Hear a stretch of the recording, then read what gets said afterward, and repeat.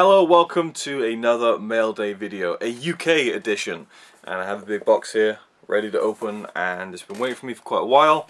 I thought that I would indulge in the recent HMV Arrow Video 5 for 30 or was it 3 for 20 sale. So I think kind of spurred on from how much I loved Phenomena, the recent Arrow Video release, and it just really kind of reignited my interest and passion for Arrow Video titles. So there was a lot I wanted, so I picked out quite a few, and here we have the big box with all of them inside, and we're going to go through them very quickly because I haven't seen any of them, so this should be fun. What I'm going to do though is I'm going to do a ranking of them because I haven't seen any of them, but I'm going to show them to you in order of how excited I am about each individual title. So it should be a little bit of fun, a little bit different than a normal Mail Day video, so let's get right to it, and here we go. Okay, here are the 10 titles in question, and I'm going to flip them around and show them to you in the order of the least anticipation to the most anticipation. So let me find somewhere to put them. Okay, number 1. Hell Comes to Frogtown. I have no illusions to this being a good film whatsoever. Roddy Piper, a film called Hell Comes to Frogtown sounds incredible to me. It sounds like a good time. It sounds like fun schlock. This was one of the rare out-of-print Arrow titles that kind of had a limited run, sold out, and was going for crazy money, and then they decided to release it again. And now it's going quite cheap. And this one, and another thing I should say, is that most of these don't have the booklets anymore because Arrow have taken to re-releasing their titles without booklets and have done new editions without the booklets, and so it's very weird to pick up an Arrow title that feels really cheap and light, just like any other regular release. And I know it doesn't really matter, we get the gorgeous artwork, the great on-disc content, which should matter more than anything else, but there's something a bit off about an Arrow Video title that just feels very flimsy and light. You know, these are made of helium, so they're very light. Hell Comes to Frogtown, looking forward to it. Not sure when I'll get around to watching it, but it's definitely one I will be checking out. It seems like a cool kind of midnight movie to me, and I'm quite a fan of those where it's not a good film at all, but it's really enjoyable in that kind of just midnight movie kind of way, like a film you'd see at like 1 o'clock in the morning on TV back in the day with like fuzzy reception and stuff. I love films like that sometimes, and I'm a huge fan of Roddy Piper. We have an interview with Roddy Piper, an interview with another actor in the film, an interview with an effects worker on the film, an extended scene, and an original trailer. So some good special features. This is only 67 minutes, no, 87 minutes. I'm going to say quite a short film. Anyway, Hell Comes to Frogtown. Next we have one that does have the booklet. This is one of the few in my order that does still retain the original booklet. It is Rollerball. Now, I originally picked this up when it came out, never watched it, and then sold it because I needed money to go and see David Gilmour, which was far worth it, I'm sure, than this. But I'm still intrigued to check this out. I thought I'd pick it back up again. And again, with the 5 for 30 deal, these come out at £6 each, which is a great price when Arrow puts so much into the the quality of the video, the extras, the presentation, things like that. And this one, I'm really intrigued because of James Caan, who I'm a big fan of. And there's a brand new interview with him on here, which is pretty cool. There's an audio commentary, bunch of interviews, and kind of vintage featurettes, things like that. But it's yeah, I think it's some kind of like futuristic kind of almost like The Running Man in a way, I guess. Very limited knowledge on this, and the same on most of these films, but I'm intrigued to check it out, obviously. Next up we have a film from Tobe Hooper, and just the cover alone has always enticed me since it first came out. Life Force. Science fiction film, know nothing about it. I know that Patrick Stewart is in it. That is a big sell for me, and a lot of my kind of decision making for all of these that I picked up was, okay, who's in it? What kind of film is it, and what kind of extras does it have? And I look at the screenshots to kind of get a visual feel for the film, just a little sneak, not look at any trailers or anything. I like to go in blind on a lot of this stuff.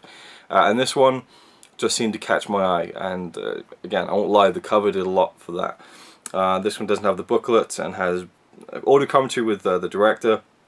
Another 3 audio commentaries, holy shit. An exclusive documentary made for this release, all sorts of interviews, great stuff. Yeah, looking forward to that one. Next, another bookletless release, Invasion of the Body Snatchers. This is the 70s version, and again, What sold me on this was Donald Sutherland. Huge fan of him. I think he's a phenomenal actor, and I haven't seen any of the many versions there have been of this story, this film. And I think that's a very famous image of him pointing there that has been immortalized on the artwork on the front. I've seen that image a lot around the internet. This one has audio commentary with the director, Philip Kaufman. A bunch of featurettes, making of, interviews, all sorts of stuff. Just general. I'm kind of just skimming through. There's no point being super in depth with any of this because these are all titles that have been out for ages. But Invasion of the Body Snatchers. This one I've wanted to get for years. In fact, long before I even knew this was an Arrow Video title, I've wanted to check this out. And just looking at the cover now is getting me really excited to watch it. In fact, I probably should have put this a little bit higher on the list of kind of anticipation. No booklet again, unfortunately, but it is Christopher Walken in The King of New York. Is it The King? No, just King of New York. That cover alone is awesome. And the cast, David Caruso, Lawrence Fishburne, Wesley Snipes, Christopher Walken, holy moly. As far as I'm aware, a crime film, must be set in New York as well. And yeah, we got audio commentary with the composer, okay, the producer and the casting director and the editor, another commentary with the director, brand new interview with the director, a documentary on the director. So yeah, there's quite a few cool bits and pieces in there. So Christopher Walken is out of prison and back on the dirty streets of New York as convicted drug lord Frank White in a pitch black 90s crime classic. Yeah, sounds great. Really can't wait to check it out. Love Christopher Walken, huge fan of him. Now to the top 5, and this one again has no booklet, but I believe this was a Steelbook exclusive release as far as the booklet goes anyway, and it is Takashi Miike's. I've heard people say Takashi Miike. I've heard that. Maybe that's the correct pronunciation. Audition. This is in the book 1001 Movies You Must See Before You Die, so I gotta watch it. I've heard from, who was it? Brian Lomax, I think, said in some stream or something, he said the best way to go into this is not knowing anything about it. Maybe he said it in his podcast, Brits on Flicks. Go check it out. Yeah, so yeah, I think it was. He was talking about his favourite top 5 foreign horror films, and I think this was on the list, or honourable mention, something. I'm going far too in depth on this, but yeah, I really want to check this out. Love Japanese films, really just, I'm a big fan of them. Audio commentary with the director, that's interesting. So I'm guessing it's subtitled. I'm intrigued by that.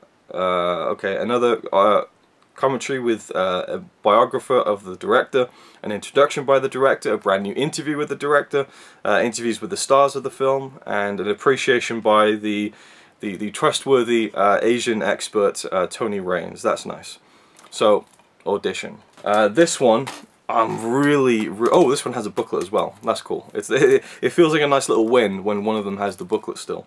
And I actually went into HMV the other day and they had all the Arrow Video titles there, and I was picking all of them up to see if they had booklets, and it was just like, nope, nope, nope, nope. They've got rid of all of them, or most of them anyway. This one, just again the cover alone, but also just the concept, Night of the Comet. I looked at the screenshots of this film and it just looked like a kind of an abandoned city, and everything was kind of bathed in this red orangey glow of an impending comet about to hit Earth. And there's something I found so terrifying and yet morbidly fascinating about the idea of an asteroid or a comet on a crash course for Earth. I love films like that. Armageddon, Deep Impact. There was a TV series or a TV kind of mini-series in the 90s called Asteroid, I think. It had Michael Biehn in it. And I don't remember anything about it. I just remember being so excited to watch it when I was a kid, and I recorded it and I only saw half of it.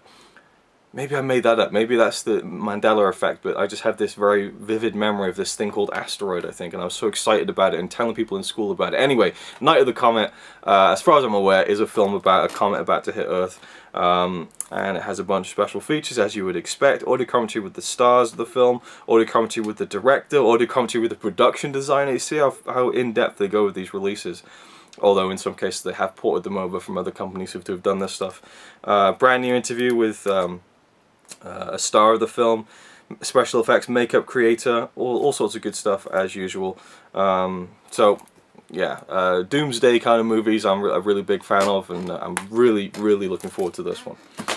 And then finally we have kind of 3 films that none of them I'm looking forward to more than the other, I guess. Maybe the last one more than the others, but I picked up the recent, in fact I have it right here, the Phenomena release from Arrow Video. Just absolutely stunning. Loved this film. I did a full movie vlog on it. If you want to see that, I go in depth watching the film for the very first time.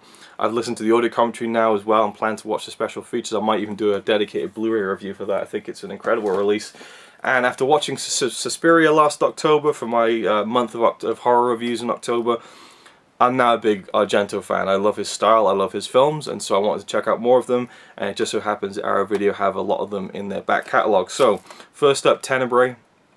Know nothing about it, and I should turn my phone off. But yeah, won't even go into that one. There's no booklet in that one, but there's literally nothing I know about it, but I just, based on kind of brand loyalty at this point, for Argento himself, I just had to check it out. This one does have the booklet, and it is Inferno. I think this is more towards the 80s, again not too sure. I don't think it even says on the back what year it was released, but yeah, this one for some reason seemed to stand out to me more than the other ones. So I just, yeah, that was one I definitely want to check. I love the artwork they've done for some of these. Maybe the Tenebrae not so much, that is a very nice image, but I really like this one. That's a great cover, piece of cover art. And then finally, the one I probably am looking forward to the most because people kind of hype it up the most, and in the commentary for Phenomena, the guy who's doing the commentary was hyping up this one, and it is Deep Red. Now this had a really nice kind of special edition release that is long out of print now and goes for crazy money, so I figured I'd pick up this one. Sadly, it is just a very light release, no booklet or anything, but it does have a brand new 4K restoration, much like Phenomena, much like the upcoming release of The Bird with Crystal Plumage, which I will be getting. So yeah, I'm sure this will look phenomenal, and the lack of booklet really isn't going to make up too much of a difference. We have an audio commentary with an expert on Argento, brand new visual essay, the director on the film, and lots of other things as well. And this one is, I mean, a lot of Argento films have had multiple releases from Arrow Video. I think Phenomena has like 4 or 5. So people are getting a bit wary of these, but this one seems to be kind of the latest and greatest release with the 4K restoration and things like that. Oh, aided by a throbbing score from the regular Argento collaborators, Goblin. Yes, I love the Goblin music with Argento films, so this is the one I'm probably the most excited for, purely because I'm on this kind of Argento kick. So there we go. There's the 10 Arrow Video titles. Hope you enjoyed. Let me know if you've seen any of these films, without spoiling much, obviously. And if you should recommend me kind of ways to put other films at the bottom of my list up towards the top. Maybe you think that Rollerball is a classic and I should watch that sooner than the others. I don't know. But I'd love to hear your thoughts on anything and everything Arrow Video and the titles I've just shown. So thanks for watching, and I'll see you in the next one. It's alright by me. Apart from the fact he throws cans of Carlin into a tree. Yeah, he's really cool. Yeah, he's really cool. But he's not quite as cool as you.